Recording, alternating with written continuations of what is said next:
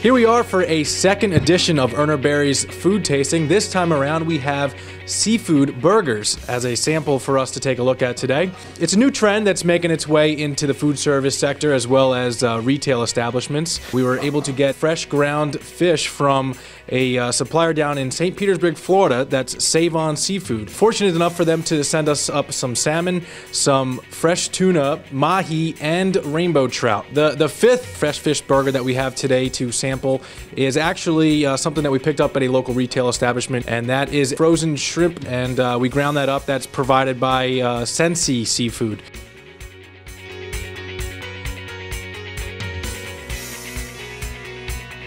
So let's introduce the panel for today's seafood burger sampling. I'm Terrence Wells. Not only am I hosting, but I am going to indulge as well in the seafood burgers. Next up is... I'm Russ Whitman. I'm Brian Moscageri. And I'm Caroline Hirt. The first burger that we'll be test tasting today, or sampling, is a farm-raised rainbow trout burger, fresh obviously, ground up with an Urner Barry recipe. So let's get started here.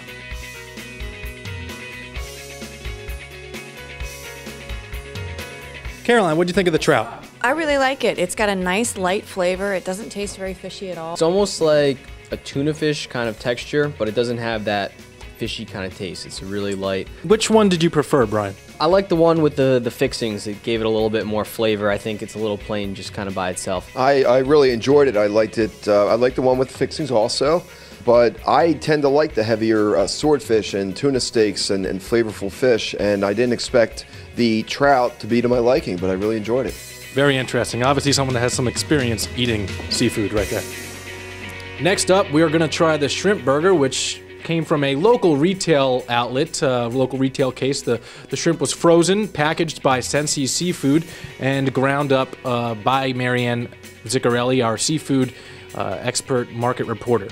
So two of the main binding ingredients that I used were egg and mayonnaise, and I didn't use both in any one recipe. I chose one or the other. Also, Italian-style breadcrumbs or panko was used. So I prepared them this morning. I would say they were refrigerated by noon, and they probably spent 2 hours in the refrigerator. And they probably would stay together a little bit better if you gave it a little bit more time in the fridge. First up, Caroline, what did you think?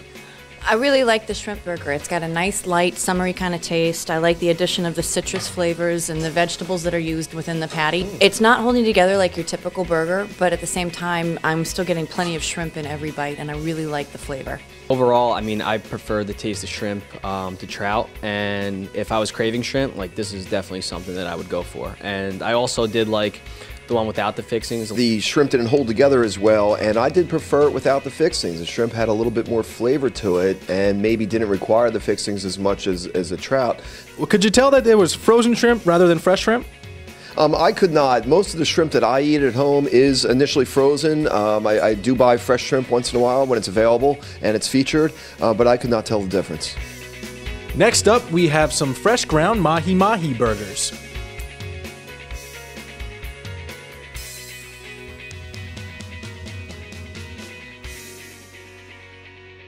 Brian Moscageri, what did you think of the mahi-mahi burger?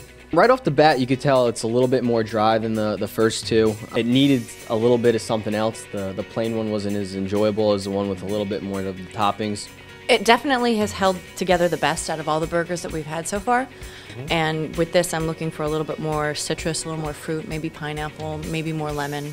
Well, this one I was surprised at. I love mahi-mahi, and I'm used to it in fish tacos, but it just didn't have the flavor profile that the sea trout did, or I guess it's rainbow trout did, nor the shrimp. The shrimp was much better. And I guess, frankly, if somebody had told me this was the trout, I would have believed them, because it has a much milder flavor profile, and it seems to be a little bit mushier on presentation than the trout, and I would have expected the opposite. And our next burger for the day is a wild-caught salmon burger. Russ, what were your thoughts? For me, the flavor profile was a little bit overwhelming on the salmon. It just seemed to kind of take away, certainly, I happen to like the toppings and the cinnamon and the sauce here, so it really was overwhelming for me. The consistency was good and it held together very well. It did have a strong flavor, like Russ said, but I'm actually surprised that it wasn't more flavorful. Sometimes I don't like salmon because that salmon flavor can overpower it, and this was actually a little bit better than what I was expecting. I'd actually eat it again. I have to say that this is probably my least favorite so far. I thought it was very, very pungent with flavor, and it was a bit too much.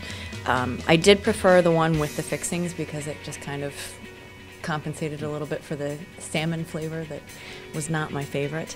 But it did hold together very well. And our final burger for the day is a fresh ground tuna burger. This was the best tuna fish sandwich I ever had. And I say it like that because it really, to me, wasn't like a burger so much. It was delicious. It had a wonderful flavor profile. It was moist. But I wouldn't call it a burger.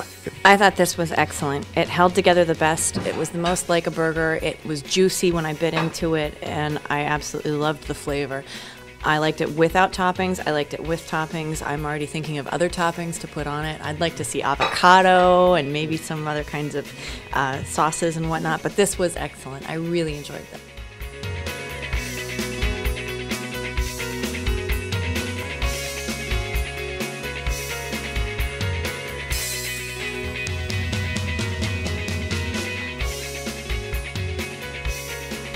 And that's us signing off again for the second edition of Urner Barry's Food Sampling. I want to send a special thanks to our own seafood market reporter, Marianne Ziccarelli, for being the chef in the kitchen, for putting together this wonderful meal for all of us to test and sample. Thank you very much, Marianne, and see you next time.